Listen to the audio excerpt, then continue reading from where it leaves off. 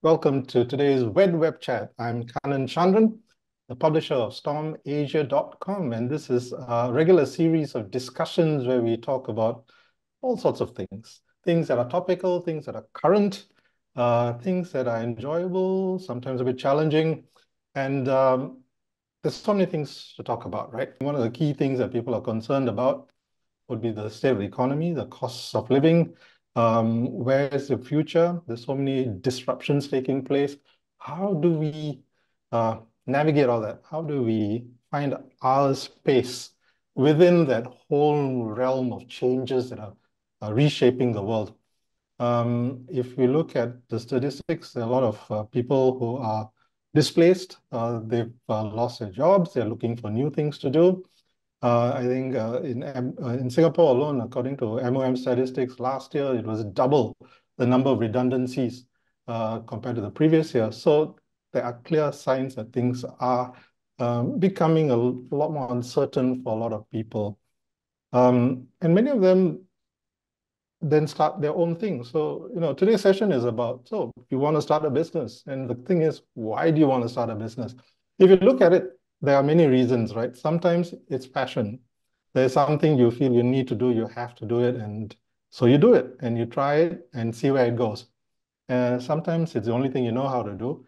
And if you've been displaced, then you just carry on in that space.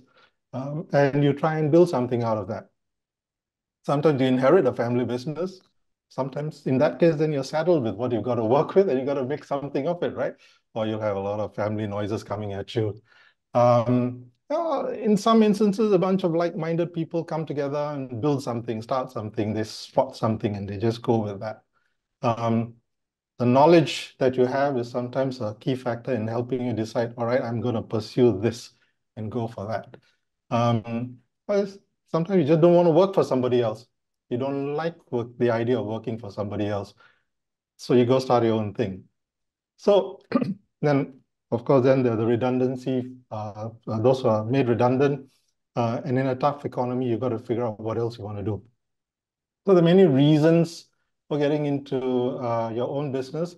And today's panelists have their own reasons, which we will find out about, for getting into a variety of different industries. So let me very quickly uh, explain who they are in today's panel. Okay, we've got Christopher Chu, who is from Avventura. He will, after 30 years in the media and entertainment industry with TCS, where he was the executive producer of shows like Talking Point and In Conversation, he ventured into other spaces as well. He co-founded Alternate TV and Monsoon Pictures, and he founded Avventura in 2019. The idea was to meet the demands of the rapidly growing immersive experience economy. And then COVID immersed itself in our midst, and that had a major disruption. That was a major disruption for him. But he's picking things up and moving along. Also in our midst, at Narita Airport, waiting to fly back home to local food, is Joshua Kalinan, who's the founder of Thirstypalate, which is his own company and which kind of explains in its own way what he's about. Joshua is a beverage consultant and lecturer, and used to be a high flyer, literally as cabin crew on Singapore Airlines. And now since then he's developed his palate for wines, and then later for sake. He discovered this interest in sake after completing the Certified Wine Educator examination in Tokyo in 2013. That led to various other courses and accolades and recognition, including being the first Singaporean to be the Sake Sommelier of the Year in 2018. And now he's got his own brand of sake, which he suggests put out. I've tried a bit of it. Tastes very good, tastes very promising. And so he spends a lot of time in Japan looking for new things to do and bring into his label. And making up our trio of panelists, Shalu Wasu of gimmefy. Shalu held senior marketing roles in large global organizations. In Singapore, he's been in Singapore for more than 2 decades. And he co-founded gimmefy in 2023, last year. It's a B2B SaaS platform. software as a service platform that uses AI-driven tools to help the marketing world. AI simplifies and speeds up complex marketing tasks, and I had a quick session with him yesterday about it, and it looks very interesting and promising. And it's constantly learning, teaching itself, and being fed all kinds of information, so it'll continue to evolve. So it has attracted the interest of a lot of early customers like DBS, Motul, and Raffles Health Insurance. And he expects to build on this now that he's also caught the eye of IMDA. I'll just start off by asking each of you, at heart, are you an employee or an entrepreneur? And what was the reason for starting your own business? Let's start with you, Christopher. For me, I think it was always about the idea and the passion. Having been in the media industry for the last 30 odd years, I find that I'm driven to creating content, original content. And that was pretty much what inspired me to start my first business, which was alternate TV, as you mentioned earlier. And then also for Monsoon Pictures. For Avventura, of course, in Italian, is the Italian version of the word adventure. And originally, when I started the company in 2019, it was to create physical immersive experiences, because I was really inspired by a lot of these experiences that I witnessed and I took part in London and in New York, for example. So I wanted to bring some of those kinds of experiences to Singapore. But COVID, of course, happened in 2020. We had to postpone our first event, which we had scheduled in May 2020, and we postponed it twice. And eventually decided that it was time to cancel it when things didn't improve. So, but it took us about a year before we successfully pivoted to do virtual immersive experiences. Of course, virtual experiences by definition, they are immersive because you're locked into this space where the outside world is not part of it. And it as you said, I mean, for me, it's the passion. It's not like I sat down one day and decided that, okay, I'm going to start a business. What is it going to be?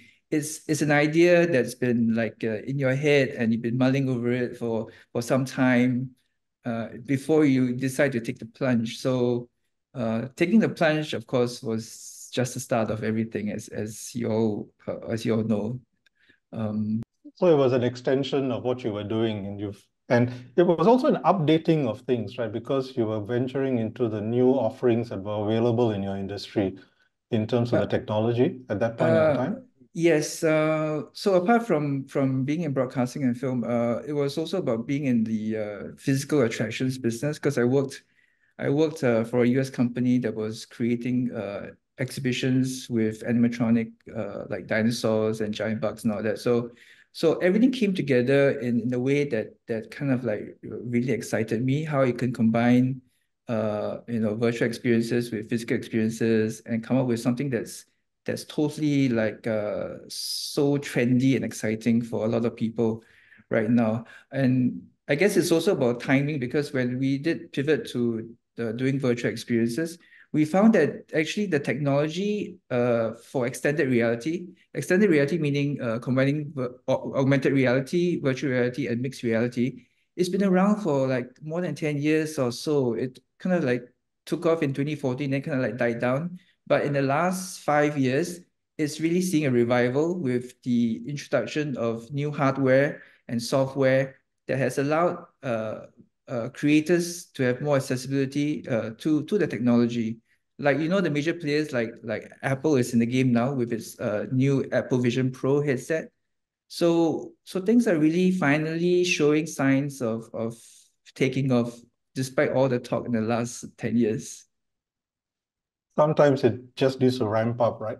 So if we were to go to one of your events, what would we see and So experience that is yeah, different to other events? okay. So right now, what we started with was working with dance companies in Singapore to create immersive dance experiences. So some of it involves basically using the 180-degree or 360-degree cameras to capture performances.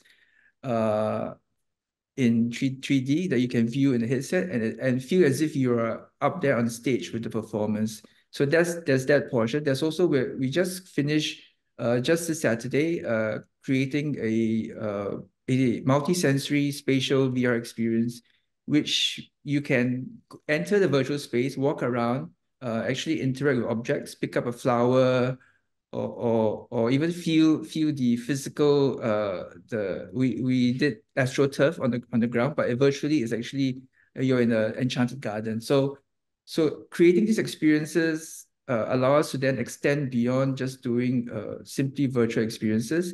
And with the new headsets that are enabled for mixed reality, we intend to create more mixed reality experiences where you are attending a physical event, for example, or physical performance, but you can still immerse yourself in a way that will have additional augmented elements in that virtual space. Okay, great. Okay, Shalu, let's talk a bit about whether you're an employee, an entrepreneur, and what got you starting off with gimmefy. It's a very interesting question. I think that there is no, clear distinction between the two. I think it's a blurry line between the two.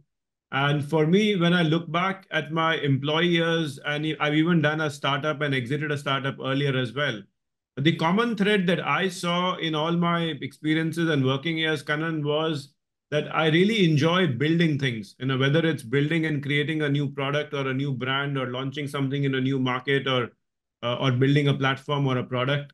So the common thread for me was I find the joy of building and creating something, above anything else. And therefore, for me, that was the reason why I decided to jump in again and build Gimmefy, where we are trying to build the smartest marketer in the world and make her available as a subscription platform for anyone who wants to punch above their weight when it comes to marketing. And I have also been a marketer all my life, Kanan. So I've been on the brand side, I've been on the agency side for a while, I've been on the media side, and therefore I've seen marketing from a 360 perspective. And we put in all our learnings and wisdom and mistakes into building Gimmefy. And so far, the traction has been fantastic, and we're looking forward to the journey. Great. So, as you said, you've been a marketer all your life, right? So you've been doing all these things. If you had Gimmefy as a marketer, would things have been very different for you? Yes, Kanan. And even now, when I look at marketers, and I'm sure all of you know marketers as well. The one common thread across is if you talk to a marketer and ask them, "Hey, how are you doing?" The typical response you'll get it, "Hey, I'm so busy. I've got this event, I've got this ad, I've got this campaign, I got this going on, this website to launch, this Facebook, this Instagram, etc." They're always busy. And many times they're busy doing things that don't really matter that much in the bigger context of things. And therefore, Gimmefy is an attempt to help marketers get back their time. Gimmefy helps them to do all their day-to-day stuff, content creation, ideation, visuals, about 100+ things in a manner that takes a fraction of the time that it used to take us originally, and increases the levels of quality, increases the levels of creativity, and in a sense gives us back the time to be able to do things that really matter. So when I look back, I kind of had a similar situation where, was busy doing things all the time. Not all the things mattered. So I quite, imagined what I would do with all the extra time. Maybe I would have already, built a couple of startups and exited.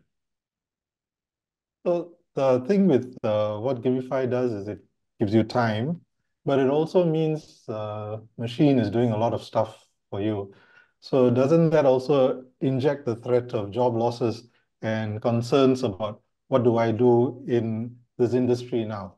If something else is doing a lot of the stuff that I've been doing. That's always the question, Kanan. And when we see around us, when new technology comes in, that is kind of the initial reaction. Hey, this machine is going to do this, and therefore, what do people do who were earlier doing this thing on their own? But the way things pan out usually is that everyone figures out some new things to do. and everyone figured, it's just like a reallocation of time and resources. And when gimmefy helps you do 60, 70, 80% of the stuff that we used to do earlier on our own, what will happen is that we will find things to do that will add even greater value, that will drive our brand even more, that will build our business even faster. And then the extra resources will go into more productive things, and we as mankind, as marketers, as business people, will just end up at a higher level of productivity overall. So you've got a glass half full and potentially full perspective to it. Okay, fine. That's great.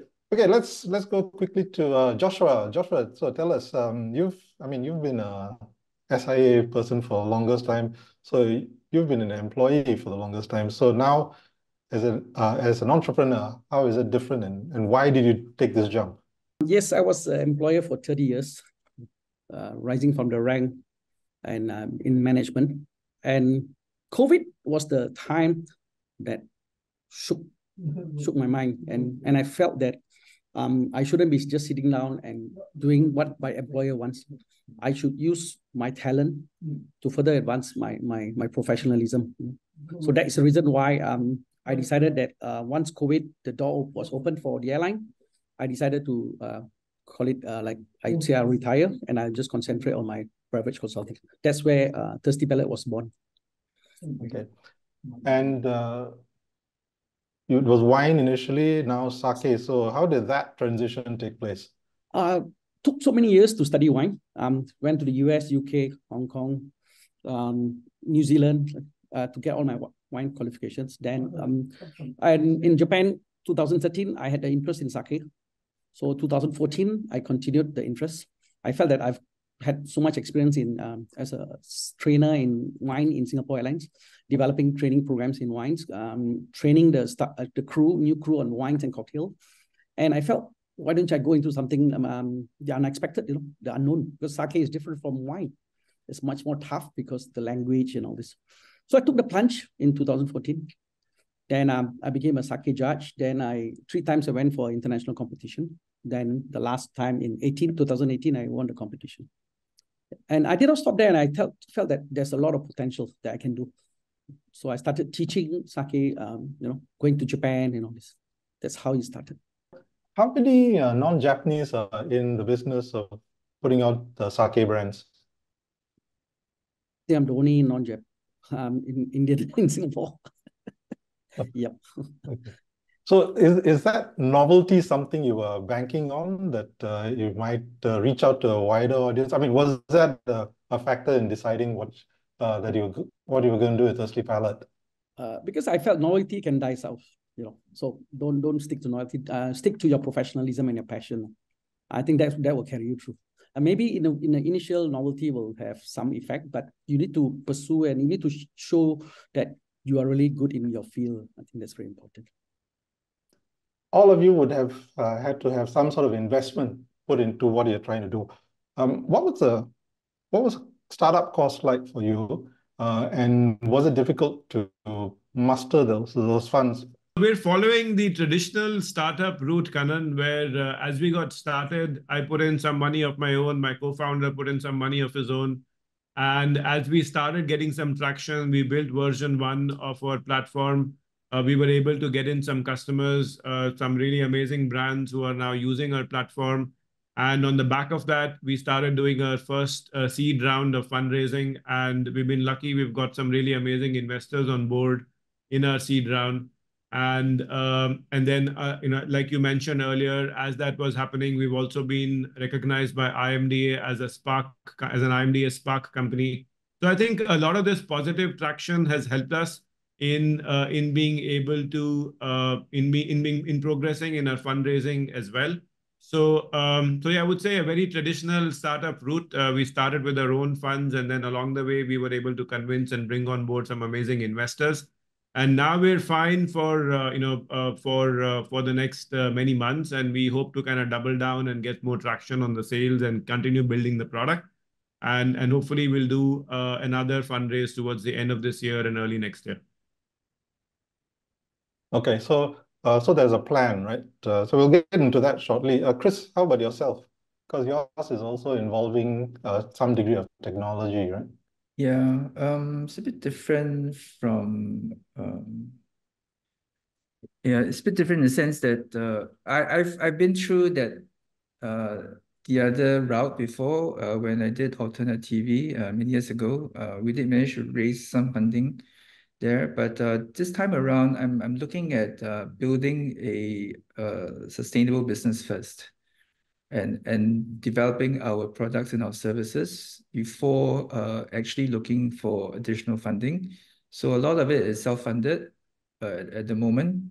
And yeah, so that's the plan for now until I feel that the time is right to actually to expand and to look for additional funding. So when you talk about, I suppose this applies to all of you, when you talk about the time is right, how do you determine that? Because I mean, that can be anything, right? Seriously. Yeah, What in your sometimes mind plays out when you say, okay, this is right now I do it?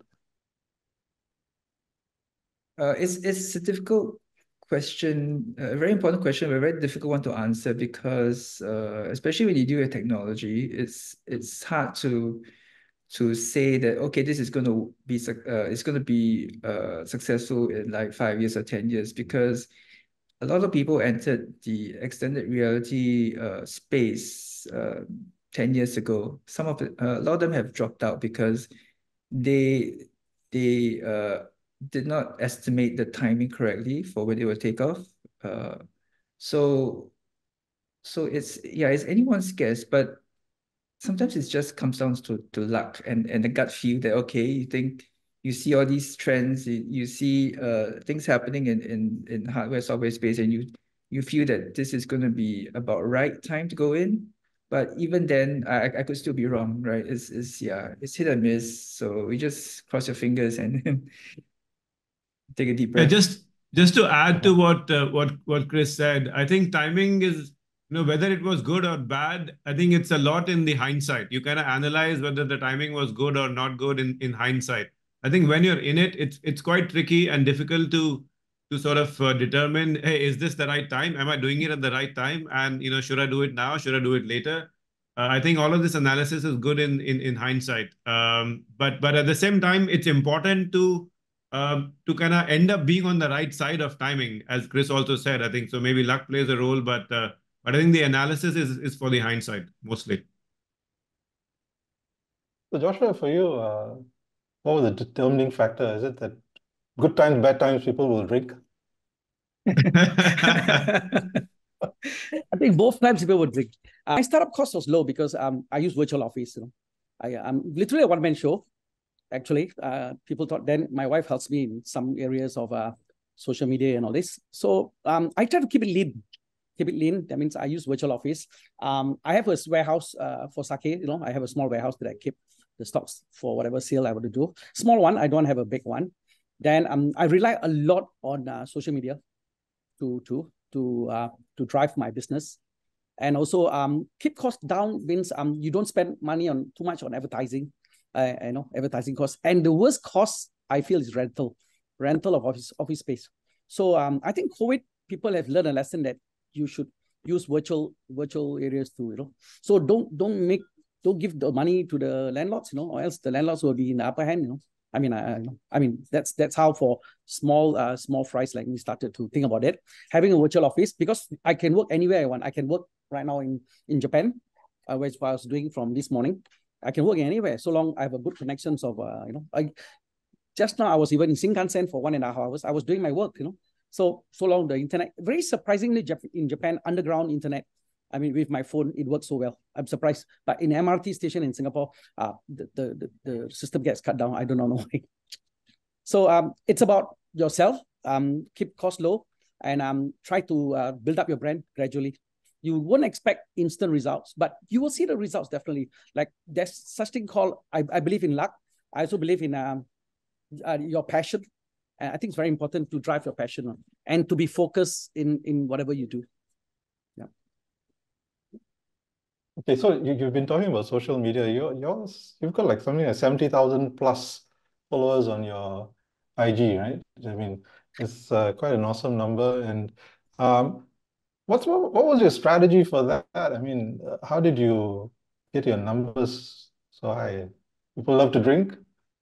No, I think first of all, SEO is the one that drives followers. Be relevant with your posting. Be focused in your posting. Don't put so much things in a posting. Convey one idea, one purpose, and bang on it, and have subsequent postings that comes with it. I think that's very important. And keep posting, and don't post for the sake of posting. And people get bored. No, you should post up little messages and little stories, and keep people excited. And I have people texting me and say, when is your next posting coming on? What's next? What's next? I have strangers in Japan this week. 5 of them are my strangers, which I've never met them before, but they want to see me because they were in my Instagram. So you see strangers, they want to talk to you, they want to share with you, they want to collaborate with you, even in Japan. So it's exciting to see such things, Yeah, but you got to be focused, you got to be real. You got to be real in Instagram. You don't put fake pictures and whatever. You really need to be real in social media. Yeah. Okay, that's good advice. It's great to be able to use the modern tools in that way as well, right? Christopher and Shalu, I'm sure you would also have seen the benefit of that. And have you had similar experiences or even negative experiences that you can maybe correct that has helped you in your businesses? Shalu? Yeah, I think what Joshua said, being real, I think is a really useful and important thing to do. And especially when now it is so easy not to be real because, for example, gimmefy itself, we help marketers punch above their weight by helping them create content for exactly the use cases that Joshua spoke about. Gimmefy creates amazing short form content, long form content, visuals, ideas to help marketers, small and large, punch above their weight and get their marketing goals done. But at the same time, it's maybe a very interesting thing to say, but we need to learn how to use AI so that we can be even more real, and we can express our ideas and thoughts and what we want to share in a manner which is human and real, but yet be able to drive our efficiency and our productivity and our creativity by using tools and platforms like gimmefy.ai. And that is what I've learned as well, where AI cannot do 100% of the work, but it can help to save 70, 80, 90% of the time that we put into a variety of marketing tasks. So it's using your tools, right? Christopher, how about yourself? Do you use Yeah, have much use for social media? I agree with Shalu. Well, social media, of course, to promote the experiences that we've created and all that.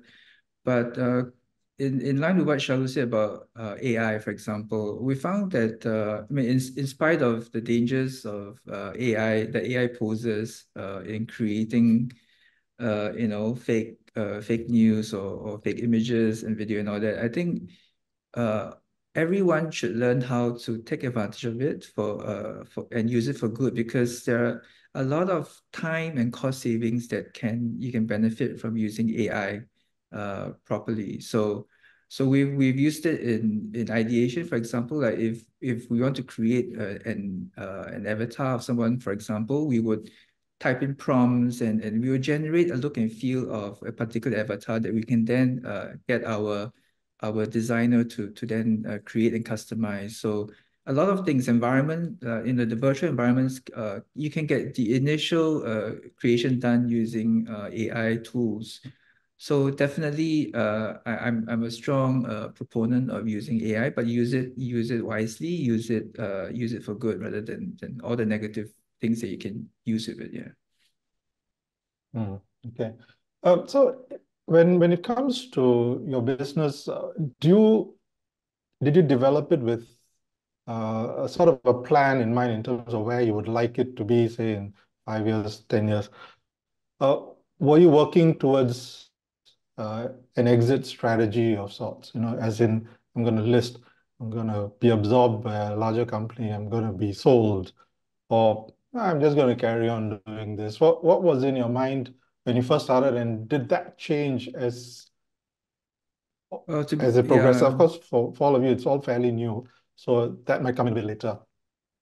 Chris? yeah. To be honest, when I first started, of course, I didn't think about exit strategy at that time. But definitely, being of my age, I don't think I want to continue working this hard for the next 20 years, for example. So definitely, I think the more immediate focus is building a successful business. You definitely have to have a plan in place, like where you want to be in 5 years or in 10 years. You can't just say go along and see what happens. No, you have to have a plan, but also be prepared that you may have to modify your plan as you go along. And if the time comes and you think that, oh, it's not viable anymore, then you have to pull the plug. But you just need to plan to have these milestones in place that will help you to move towards a successful position. For me, Kanan, like I have a goal in mind, but that is something which is always at the back of my mind. Like that does not play a role in our day-to-day decision making. It's more like a North Star. So, for example, from a mission point of view, we are building the smartest marketer in the world. And while that is the end goal, we're not getting there next week. We're not getting there in 3 weeks, in maybe a few months. It's more like a North Star, which keeps us on the path, and which sort of, the vision evolves in terms of what that means over a period of time. And from a business goal point of view, our goal is to become a 100 million ARR or a subscription revenue company in about 5 to 6 years' time. And while these two are kind of the main goals that drive our long-term thinking, short-term thinking is not, this is at the back of our mind, but does not really play a role in the short-term decision making. But that's where we want to end up.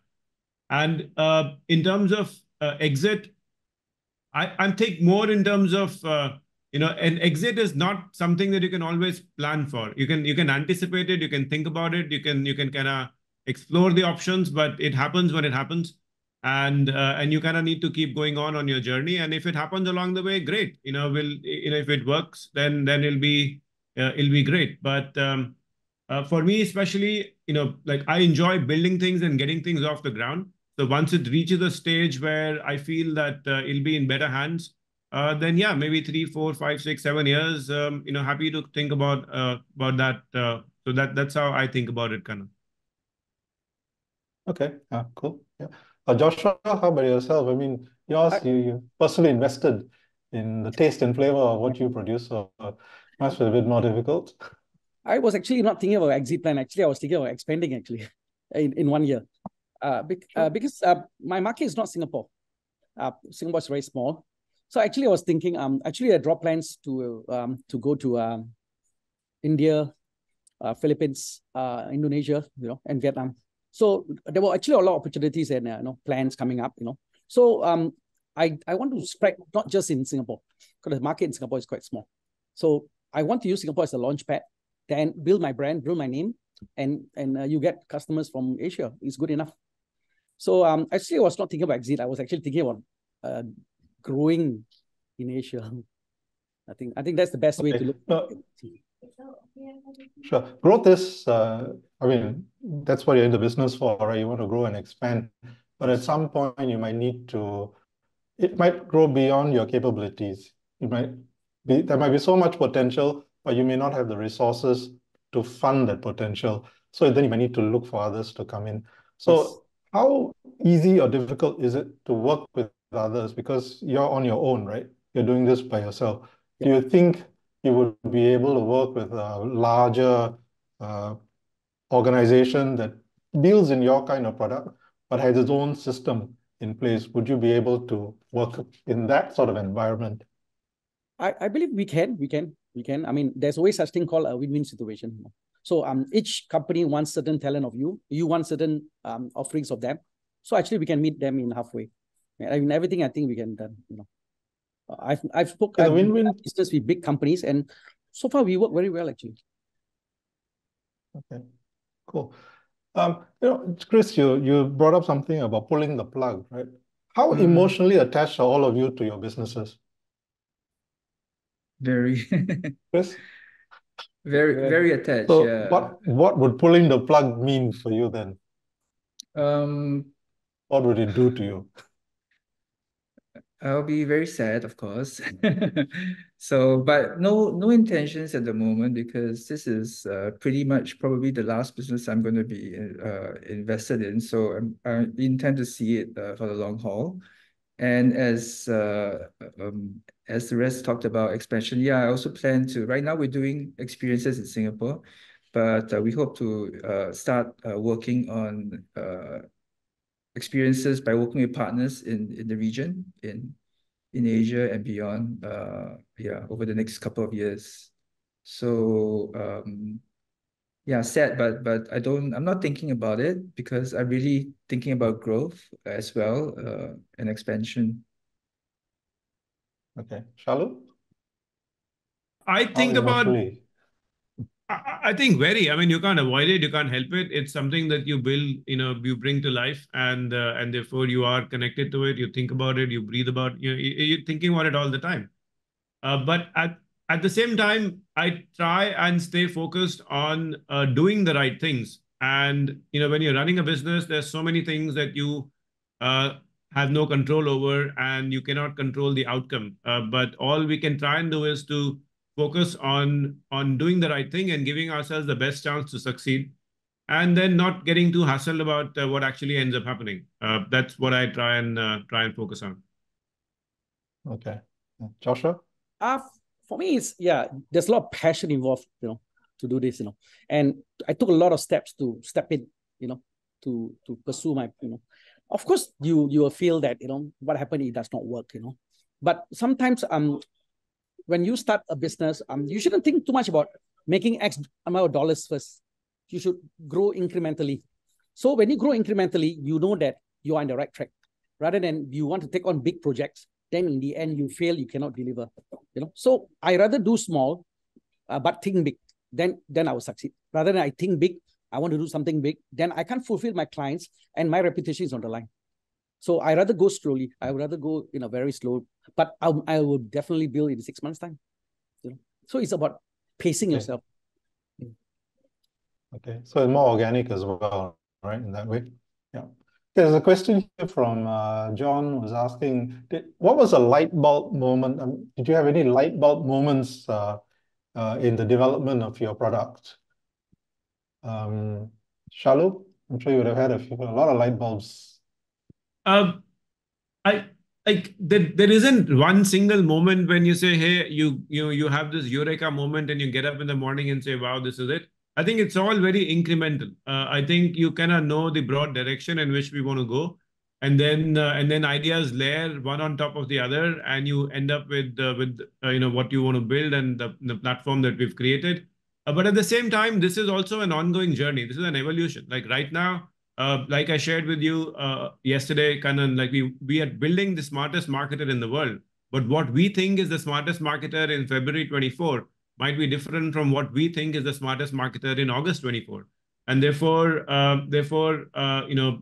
it's all, I think, very incremental. So no one single light bulb moment, but a lot of different, I'm guessing, smaller light moments that get added on and layered onto each other.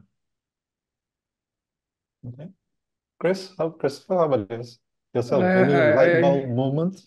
I agree, Shalu. It's not one single light bulb moment. Sometimes there are good days and there are bad days, right? And the good days, yeah, well, okay, yeah, this is the right thing that you're doing. And then, maybe 2 months later, something not so nice happens, and then you start to question yourself whether you're doing the right thing. But it's incremental, and you can't expect immediate results. You just have to stay committed, stay focused, and try and meet all the milestones of your plan and see where it takes you. I think you got to think differently. Definitely, when I started this, there are people who says why you start this, and some of them feel that you are their competitor, but you have to do it differently. When you do things differently, they cannot copy, So about light bulbs, I mean, come on. when you see some things, some people are doing something like yours, try to do it differently, and you will definitely you'll see the more lifebloods. Especially when I sleep, sometimes when I wake up, I have certain ideas that comes up usually about 3-4 o'clock in the morning. So I sit down and I'll write it down, and in the morning I start doing it, and it becomes like a new idea, and it's like, wow, I got a new idea. So Okay. got to keep thinking, but not too much of sake actually. Yeah, I agree with Joshua, because the business environment these days is very, very competitive, because you're competing not just with other business in Singapore, but it's a global thing now. So you have to constantly stay a few steps ahead of your competition, and look at how you can present something that's unique, that's different from what everyone else is offering. So like for my company, we're not a tech company, so we're not all techies. There's a very strong creative component as well. So apart from making sure that you keep pace with the technology, I think the advantage that we can bring to the table is that we have a strong content base, and then we are able to ideate and come up with different ideas and approaches to creating different experiences. So that will ultimately be a differentiator, all things being the same with the technology. Well, Shalu, you raised a point about the latest thing in what you're doing in February may not be the latest thing a few months later, right? So how do all of you sort of maintain the USP of your business, the unique selling point, the thing that makes it special? How do you keep doing that? I mean, do you revisit it? Do you continue to grow it? Do you evolve it? How does that process work for you? Shalu? I think that we think of our USPs at a level that is above tactical stuff, so that they stay relevant for the longer term. As Joshua said, you do things differently from what other people are doing. So for example, in our case, we've built a platform for marketers that helps them do all the things that they do in their daily life. And to do things differently, we've broadly done three things. One, we have married the best of all AI technology with the wisdom and the learnings and experiences of the best marketers in the world, so that marketers get the best output from gimmefy. So that's one thing that we've done differently. Our approach is different from what anyone else has done. We have also looked at our own careers as marketers and tried to build the platform in a way that makes it really intuitive and simple for marketers to use. And that is also an approach that is different from what everyone else has done. And lastly, we are adding in our own layers of technology based on our learnings as marketers, in terms of the features and how what would really make it productive for marketers. So we've kept our USPs at a level that would stay the course of time, that would be long lasting, and we can keep adding more tactical layers to these broad USPs, and keep them evergreen, and keep sort of building our brand and positioning around these USPs. That's how we're thinking about it, Kanan. Okay. It's about time we got to wrap this up, but there's a question here that just came in from Edwin. I wanted to sort of modify it a bit. He's asking about a support team. I was just wondering, do mentors play a role in your decision making or your processes? Chris? Definitely. I do keep connected to a lot of people who are leaders in the industry. So definitely whatever information that they share about what they're doing and all that is very important information that I will try to take note of and find a way to incorporate into my business. Not necessarily someone that I meet regularly, not that kind of mentor, but definitely mentor from the leaders from the industry. I do that, yeah. Okay. Shalu? For me, we've taken a slightly different approach, where we've actually curated and cultivated a team of advisors or an advisory board for gimmefy. And these are some amazing people from the industry. Some I have known for long, some I have known only recently, but they bring in different things that I don't have. So somebody is an amazing expert in AI tech and data. Somebody has amazing connections with the Singapore ecosystem. Somebody is helping us get a foothold in the US, and so on and so forth. So we've created this team of advisors and mentors, and I think the biggest benefit is that it fast tracks our progress and gives us speed and gives us on occasion amazing connections, and in summary, it just helps to speed up things. So I think it's a very important part of building and growing a business. It has worked well for us, and we'll keep it try and keep it going that way. Would at some point Gen AI be your mentor? That can be everyone's mentor. And in fact, one of the features on our platform is that we have marketing assistants for everyone. So in addition to the tasks that you can do, we've also created marketing assistants with different skill sets, different personalities, who you can train on your brand, and then they can be your assistants, your mentors for all the tasks that you do on a day-to-day basis. So yes, in a way, Gen AI can fill in some gaps as well. Okay. How about you, Joshua? I Mentors? actually don't have mentors, but actually I have a lot of people from around the world. Like from Japan, I had people in Japan, Taipei, in the US and all this. We are connected in some form of like a very invisible ecosystem that when I need to ask them something, I just email them, or and I just go into their messenger, and they'll be most willing to share the ideas, So I can tailor-make the ideas that they have to our market to suit the current market. I think that's very interesting for me. Very interesting, not buddies or mentors, but people who are like-minded people. That's very interesting. Great. Actually. Yeah. Okay, super. Well, look, Christopher, Shalu, and Joshua, thank you for joining in from all the different areas in this discussion. I think one of the things that came up for me was the fact that, well, there's no prescribed route. Everybody takes their own path. The entrepreneur's journey it can be solitary, it can be lonely, but it can also involve a group of people. So it's how you want to position it, how you want to take it as you go along. But certainly, the approaches should be what works for you.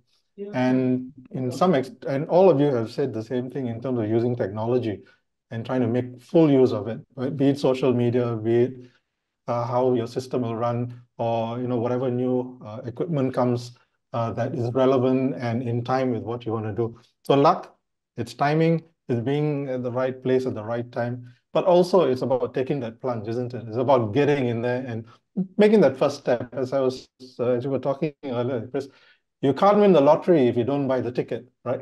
So on that note, all the best in all your respective journeys as well.